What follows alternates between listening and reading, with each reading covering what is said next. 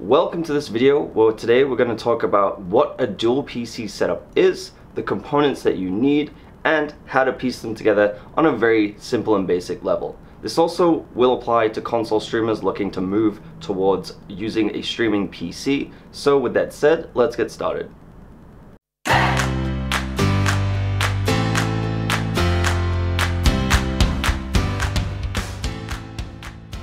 Honestly, I've been trying to make this video for the better part of a year. It's a really complex and difficult subject, mainly down to what kind of specs that you need to build a streaming PC. Now this video doesn't cover that because there are millions and millions of subreddit posts on the Twitch subreddit about what specs do I need, what do I need for this and that.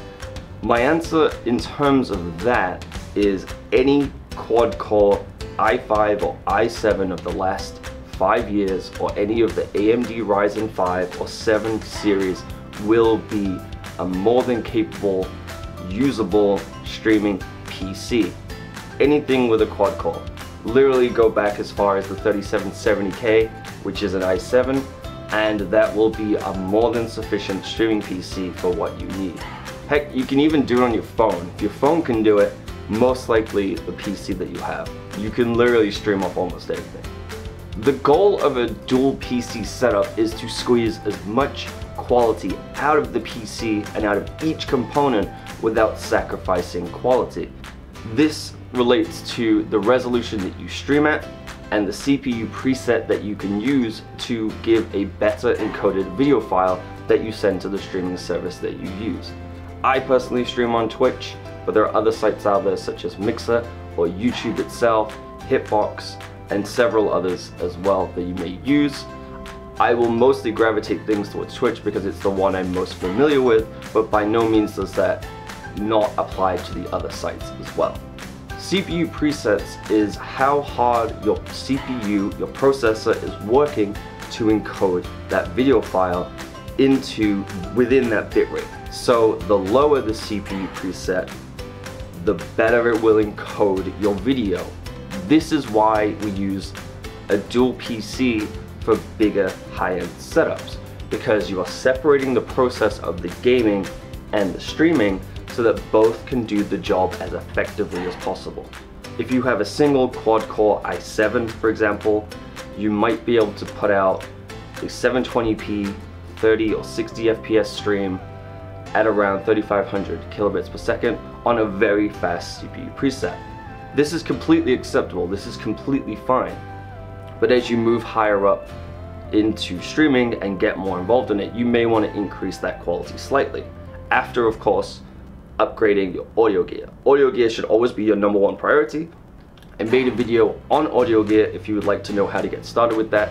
It covers mixers, mics, and just a basic introduction on how to set that stuff up, and some recommendations for you if you're looking to do that. For the CPU preset, you want to try and bring that as low as you can without causing any encoding errors. In my examples and what I'm talking about today, we'll be discussing mainly OBS. There are other alternatives there such as XSplit and Streamlabs OBS. There are a couple of others as well, but I have no experience of them at all, and only limited experience of XSplit itself, but I know that's the most popular alternative to OBS. OBS is free, while XSplit is a paid software, so I do like to lean more towards OBS in recommendation, especially if you're just starting out with streaming, because you don't want to drop a ton of money on programs that you don't even know that you might use that much. It's also pretty flexible in terms of plugins, it's pretty well supported, and yeah, you'll find a lot more information, most likely about OBS online and tutorials than you might do XSplit. So in terms of hardware, what do we need?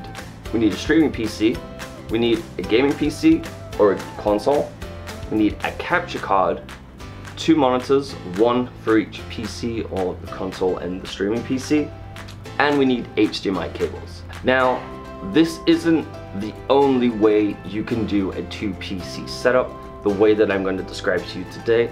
This is just what I feel is the most visually easy to understand of the process. There are alternatives and alternatives within this process itself but I don't want to bombard and overcomplicate this. I just want to explain how the setup kind of works. You need your gaming PC or console, and you take the HDMI that would typically go out to your monitor and you plug that into your capture card. The capture card then passes through the signal and you plug an HDMI in the other end of it, and that goes to your monitor. So this little device sits in between that chain of the two HDMI cables. What it's then doing is it's cloning the video from that, taking that copy of the video and sending it to your streaming PC into the program you're using of OBS, XSplit, and so on. Then you take that image, and that is what you are going to encode and compress and send to your audience on Twitch, Mixer, YouTube, or any of the other sites. Depending on your budget and the products that you like, you will have an array of choice in terms of capture card. I personally use Elgato products. They do not sponsor me or pay me in any way to say anything about their products, but it is the only brand that I have personally used, and I own several of their things, so I'm pretty familiar with working with their products. Other brands like Ava Media or Magewell, by no means does that mean they are bad products or that they are not better than Elgato. This is the only products that I own and have used for the last 2 to 3 years. The way in which you'll get audio from these systems is through the capture card as well. So it will actually send the audio over the HDMI. You just need to go into your Windows settings and make it listen to this device on the desktop. You can do it directly in OBS as well. If you go into the properties of one of the capture cards, you can choose the audio source type and it will play only when OBS is open. Lastly, another alternative to a capture card, which is a free alternative and unfortunately doesn't work for consoles, I'm sorry, but if you're going PC to PC, you could look at what is called the NDI plugin. What this allows you to do is to stream from your gaming PC to your streaming PC over your home network and circumvent any internet barriers that you may have.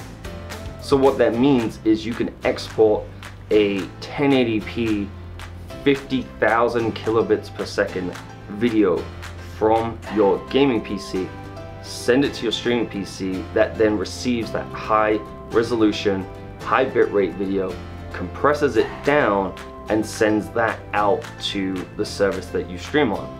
You're probably thinking, well, why would I have the streaming PC if I'm gonna stream from the gaming PC to the streaming PC?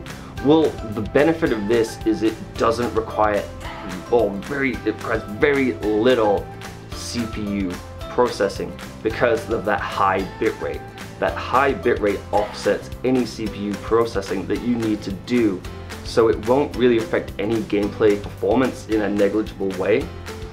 It will provide a high quality video file to your streaming PC, which is what you want and why you would have a capture card anyway, and it's over your home network, so you're not streaming it over your data, so you're not worried about data caps, you're not limited by the speed of your internet, it's the speed of your home network.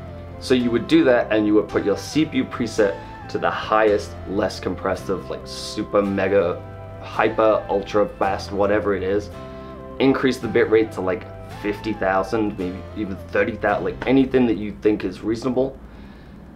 You send that video file over to the streaming PC. The streaming PC then takes that video file and compresses it down into the 3500 kilobits per second at a more reasonable, better CPU preset like fast or medium if your PC is capable of that.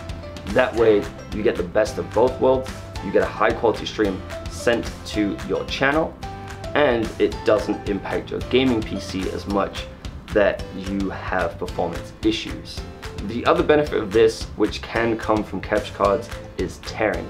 This will alleviate tearing. If you have a high refresh rate monitor that you game on and you stream 60 FPS from that through the NDI plugin to the streaming PC, you won't get any frame tearing or VSync or any issues like that because the source that it's coming from already has dealt with that. It's just re-encoding and repackaging that video.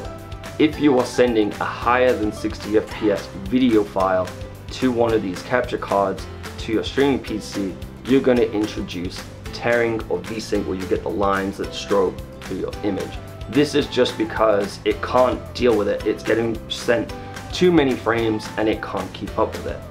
You can fix this by turning on things like VSync or frame limiters in the games that you're playing, but if you're doing something more competitive where you require that higher refresh rate and that higher frame rate, you may want to go potentially with either the 4K 60 Pro, or if there is another one out there, I don't know of it at the time of making this, that there is another card out there that does high refresh rates at 1080p. Maybe you can find one of them. Or do the NDI plugin, which will alleviate that problem.